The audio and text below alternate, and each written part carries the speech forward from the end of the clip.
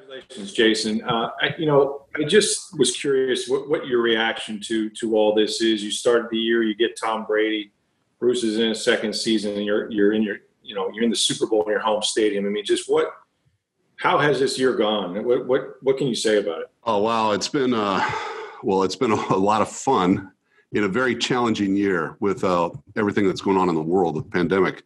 So it's a kind of a strange feeling that hopefully we never have again. But, I look back at this time last year compared to where we're at right now, and we still have unfinished business. Everybody is very focused on this game. I can assure you that. But just how far we came in a short amount of time in terms of our record and where we're at. And it's just a feeling of being grateful for our ownership for giving us the resources that they had to keep this team together, to go out and get Tom, trade for Gronk, make some other moves during the season, when it would have been very easy for owners to pull the reins back a little bit, for reasons that go along with being in a pandemic, but still wanting us to push forward because they desperately want this.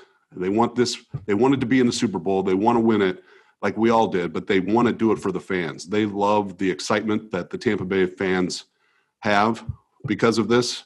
I think that's what drives them. And I'm just very grateful. We'll go to Jen Lane. Hey, Jason, you spoke of ownership. In this business, patience isn't always afforded to first-time GMs. You went through multiple coaches. You went through multiple quarterbacks. You went through multiple kickers.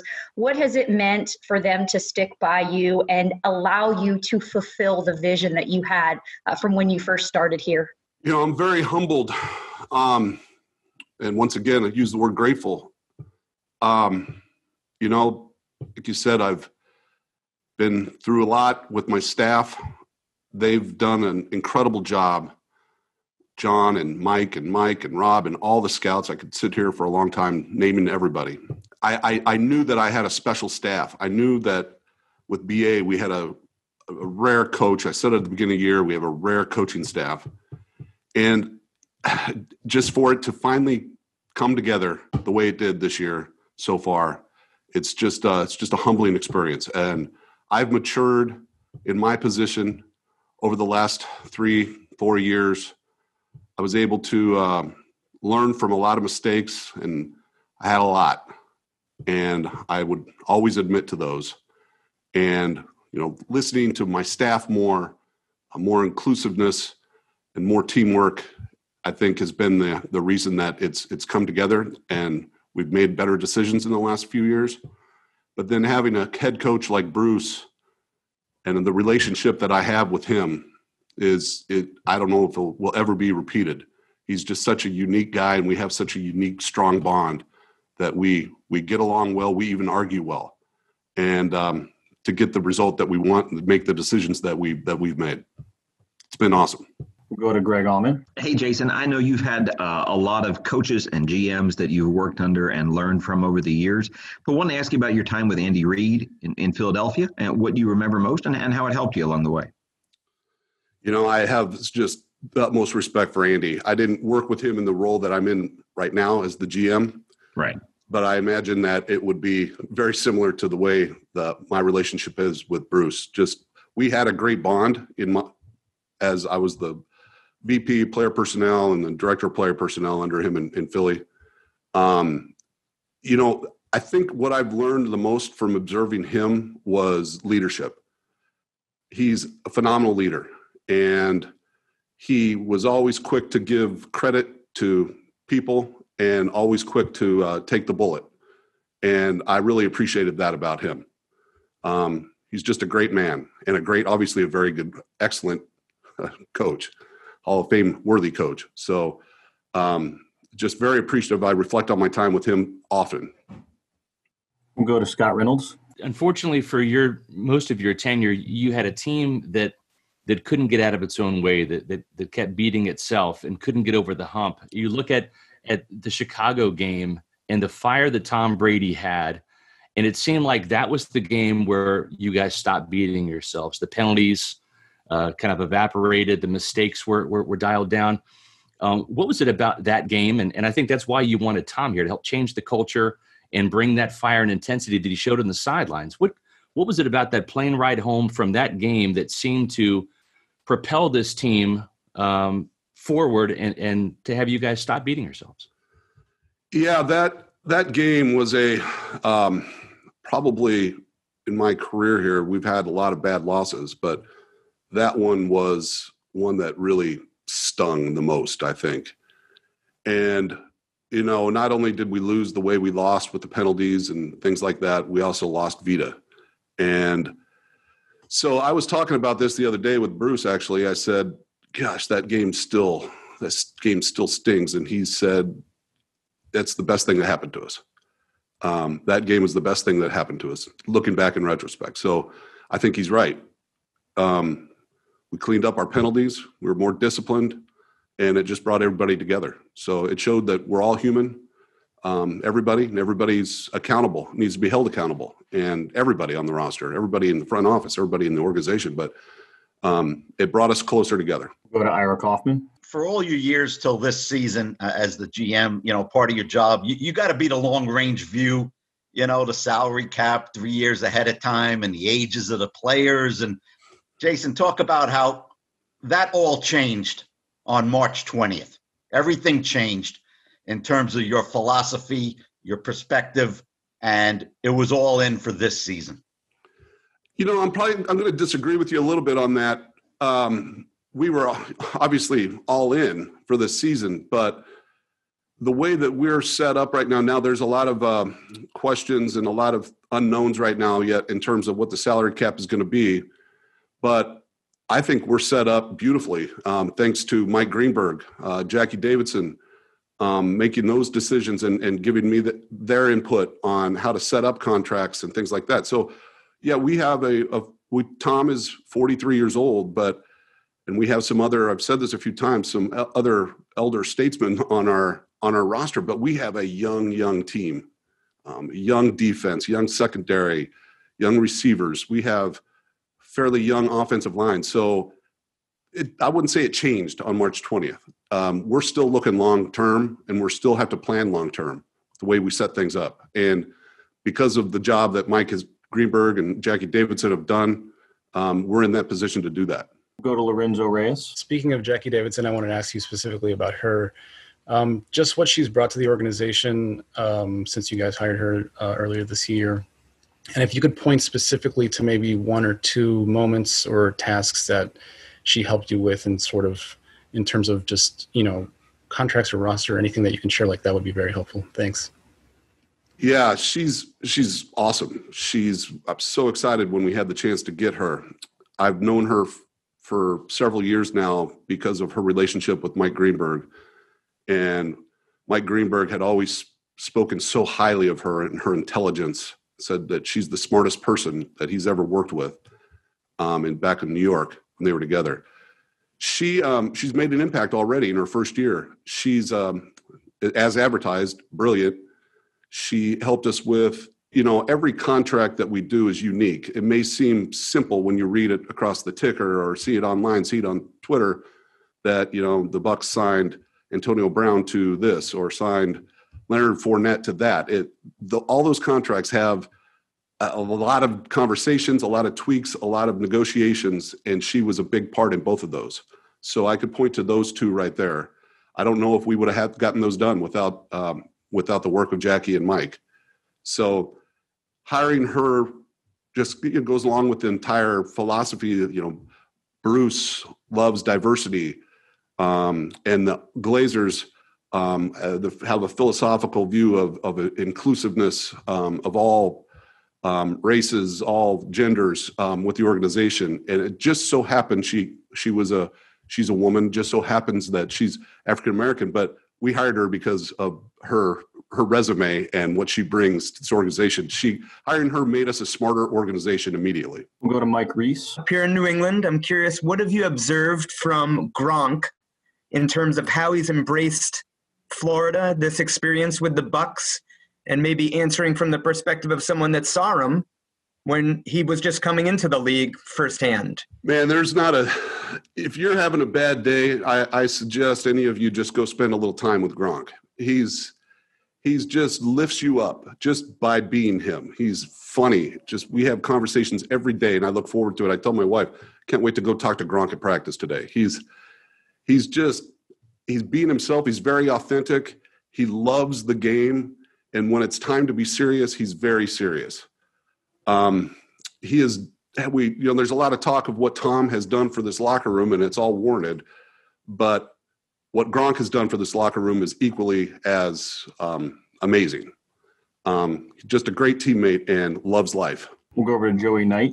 Jason, do you have any kind of theory for this unprecedented run of success among Bay Area franchises, whether it's something in the water or whatever? And considering the success of the Lightning and the Rays, did you guys kind of feel pressure to perpetuate that success? I don't want to say we felt pressure. We were happy for them. I can't speak for everybody. We never really had a meeting about that. But I think it's unbelievable. I think it's great for the city of Tampa. I think it's something that 100 years from now they'll still talk about. During the pandemic, all teams had success. Now we're not finished yet. Once again, so we want to win this thing. I don't know I don't have a theory on why it happened in Tampa. I guess maybe you can chalk it up to the water. I don't know, but I'm just happy it happened. We'll go to Sarah Walsh. Hey, Jason, I'm curious, in this time frame, obviously, when you guys were talking to Tom and trying to get him to come to Tampa Bay, I would assume there was some talk of, hey, we can win a Super Bowl.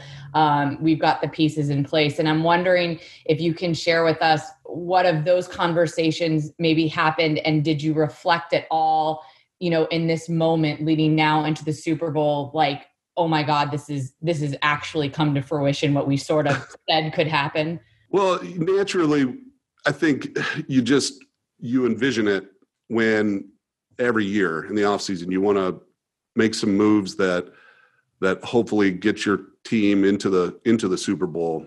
And I think when you sign a guy like Tom, it makes it a little bit more realistic. And just talking to him the days after we signed him, you could just hear and feel the confidence that he had. And made it a little bit more real. Now, you never take anything for granted. So, we had some highs and lows of the season where things at times looked a little grim. We needed to pull together, but we never lost our confidence. But looking back on some of the things that we talked about, you do kind of want to pinch yourself a little bit saying, wow, this really did happen. So I can't think of one particular time or one particular conversation that we had, but there were a lot amongst all of us. We're going to go over to Eric Adelson. Hi, Jason. I'm doing a story on the virtual draft from last year. Obviously, you guys were very successful with that. What did you like the most about the format, and what was the biggest challenge about the format? Well, what I liked the most was in the months leading up to the draft that we were working from home, and I got a lot of more work done, and I think everybody else did too, without distractions that you have and things that come up during the day in the office. I was able to share the experience with my family, which was the most special part of the whole thing that I'll never forget, and they won't either. We still talk about it to this day.